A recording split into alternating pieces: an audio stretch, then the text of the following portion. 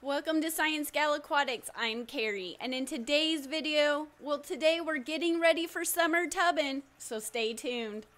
Welcome to ScienceGal Aquatics, your place for guppy love and more. Sharing the good, the bad, and the unexpected adventures of fish keeping. Let the show start in 3, 2, 1. Enjoy!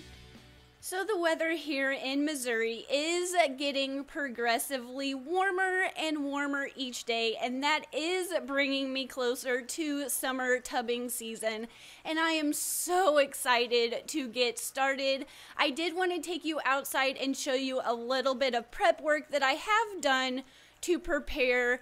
Last year I did breed guppies and mollies outside, and they did fantastic, but this year I did want to try something outside that I've never cared for before and kind of expand my fish keeping skills. So I am again going to take you outside, show you the prep work I've done, and make sure you are subscribed to ScienceGal Aquatics so you stay updated when it is time to move these 2 new species outside. But today we are going to unbox them. I'm going to show you what I did pick up and get them quarantined inside just to make sure they are all doing okay before it is time to go ahead and move them, since it is getting so much closer to that time. So let's go outside. I'll show you that prep work because I don't want to waste any more time. So let's go.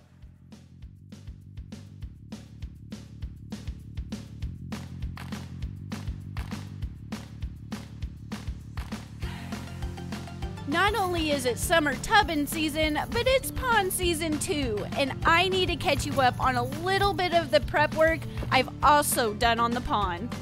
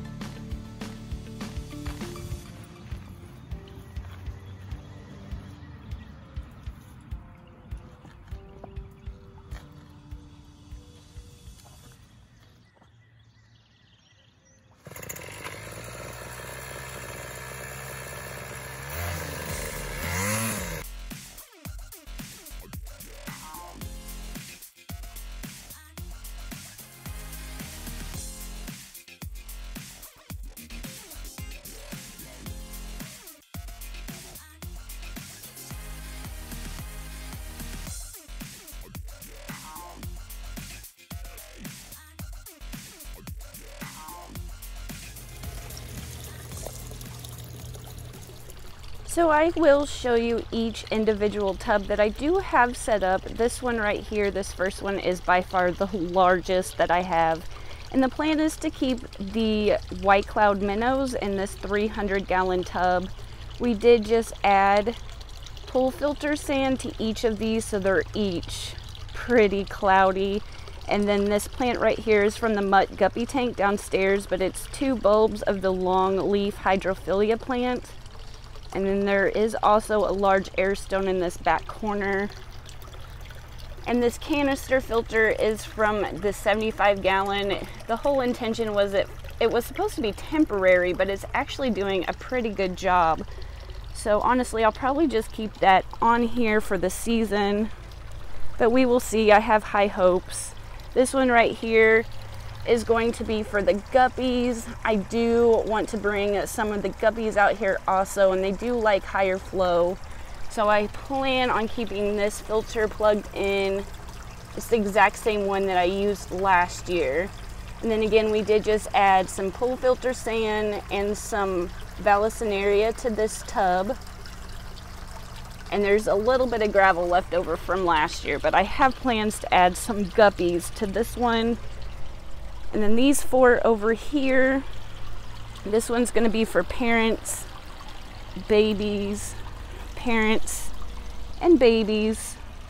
This particular species doesn't like high flow, so I will turn off this filter right here and just keep some air stones in here, but I might even have to turn them down.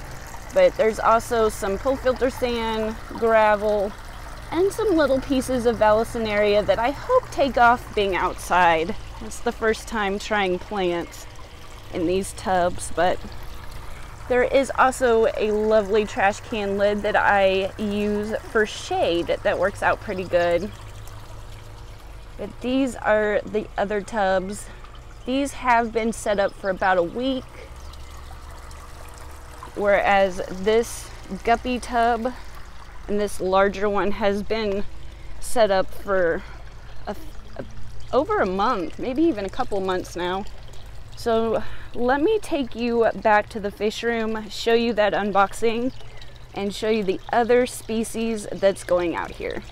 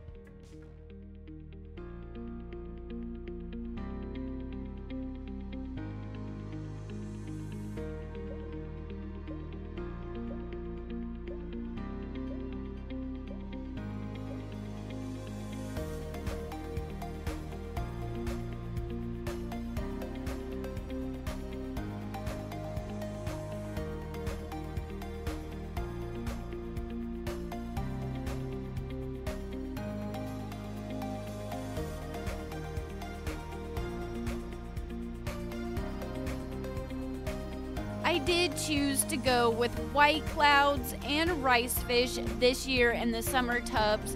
I would really enjoy keeping them outside to breed year-round, and after doing some reading, I did discover that they actually do enjoy slightly colder temperatures. And speaking of breeding, this is the first time I've kept anything but live bears outside to breed in the summer tubs. And I've heard they're relatively easy to breed, so let me know down below if you have any advice or helpful tips on white cloud minnows and rice fish.